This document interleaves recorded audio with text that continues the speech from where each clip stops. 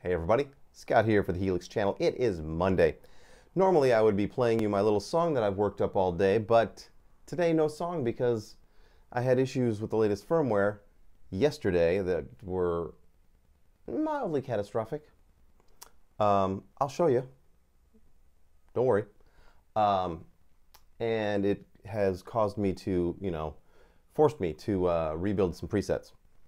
Not the least of which was Friday's Freeset, and it got sent out to everyone without any amps in it because of the editor's lack of syncing up with the new firmware, and I had updated both, but the editor didn't take.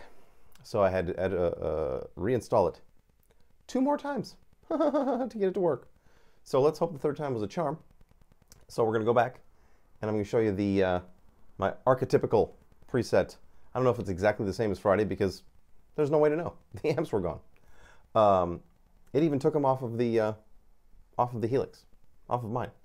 Crazy shit. So let's do that.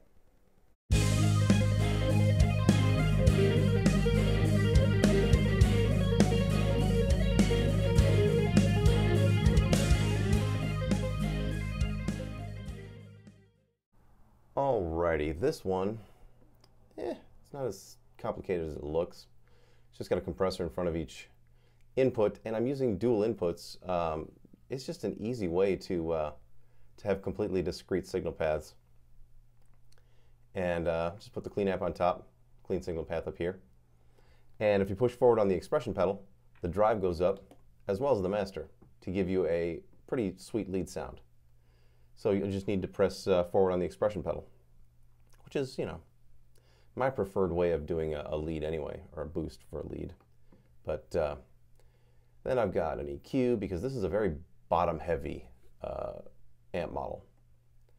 Even split between 2 IRs. These are both 112s, an AC15 and a Supro.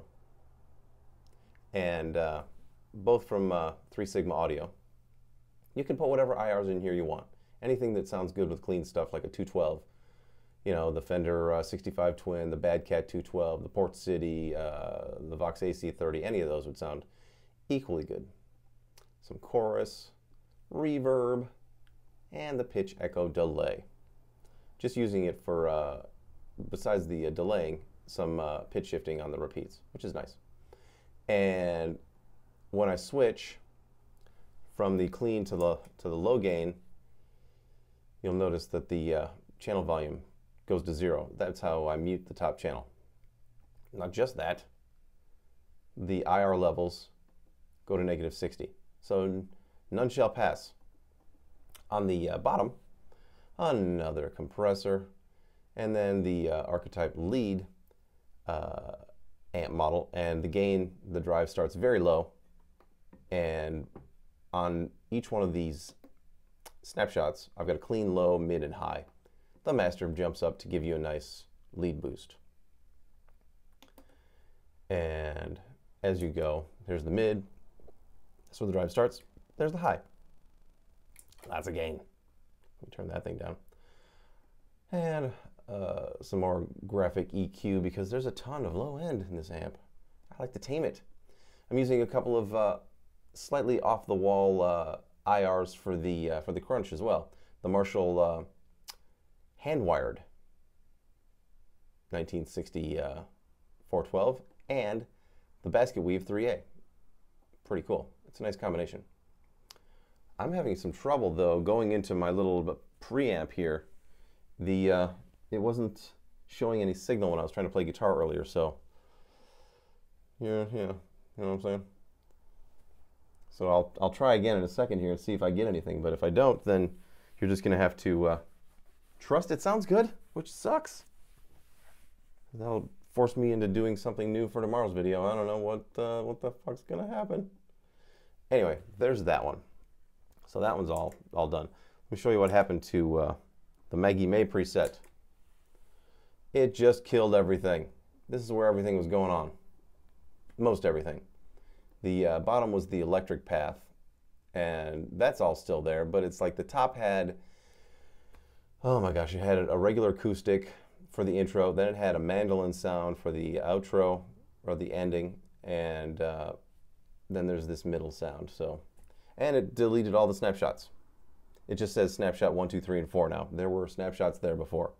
So, thanks for the update. I know now, do not ever update in the middle of a preset package. Lesson learned.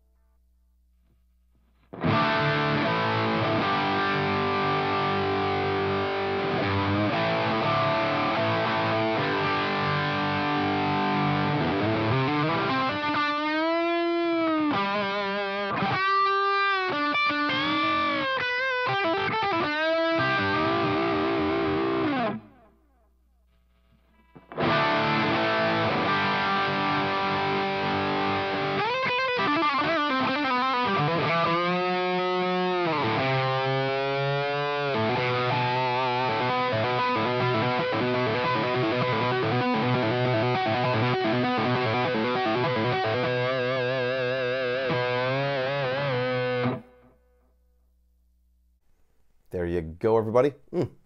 Good times. If you would like this Freeset, email me. I promise I'll send you a version that works. No more guarantees, man. I don't know. After the Maggie May thing and the Freeset Friday thing, and Jesus Christ, all the other fixes I had to do to get the Classic Rock Variax presets out yesterday, good God. 3 hours of rebuilding at the rehearsal room. It's a good thing I booked 3 hours, because normally I book 2 hours to just set volume levels, and I'm usually in and out of there with about 10 minutes to spare. This time, all 3 hours were spent fixing things and setting volumes, and I wanted to actually work on my own presets. That's why I booked an extra hour, but no. No. Oh no. So, hopefully things are working out. I sent email to my, the only contact I have at Line 6. And hopefully they're working on that. Plus the expression pedal thing is annoying. Not thrilled about that. EXP1. The fuck is that? Anyway, I'll be back tomorrow with something. It's not a new preset package yet. I'm going to start a new preset package on Wednesday with the Name That Riff. So, come back. Stay tuned. You'll see what it is. My website is almost done. It'll be up and running this Friday. So this Friday's Freeset, you won't have to email me for. You'll be able to go directly to my website, which is thehelixchannel.com, and download any and all of them from there. You can also look at my tutorials from there.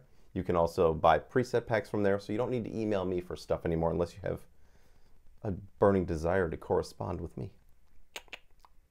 So I'll see you tomorrow. And until then, rock on.